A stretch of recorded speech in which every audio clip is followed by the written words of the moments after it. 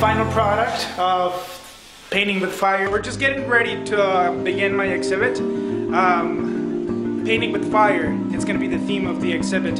I've been painting and burning the edges of my paintings, and that is a new theme I'm trying to show people, and we're getting ready to get started here. Well, WNDU wanted to do a story on this because it's a unique story to tell right here in South Bend, and on a Saturday like this, nothing better than coming and seeing unique stories being told right here in the community.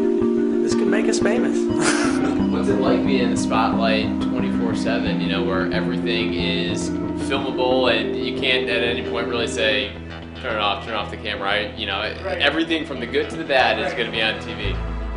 For the lifestyle and type of career that I'm approaching, this is great. Tonight is Julian's art exhibit. It's Julian's exhibit. It's actually a pretty cool thing. Like, he's got all these awesome paintings. Just really like an expressive, neat guy.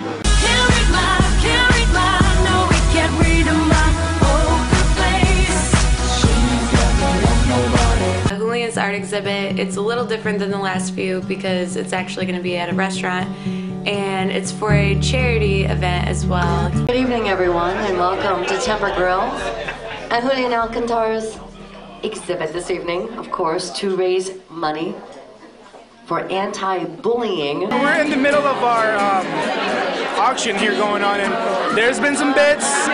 There's been a little tension going on here and there. People are getting cutthroat about these paintings. Like, they are flying off the walls. People are going berserk. This right here is like what we're all about. Seeing all these faces that live around this area, you know, like supporting local artists. That's what we're all about.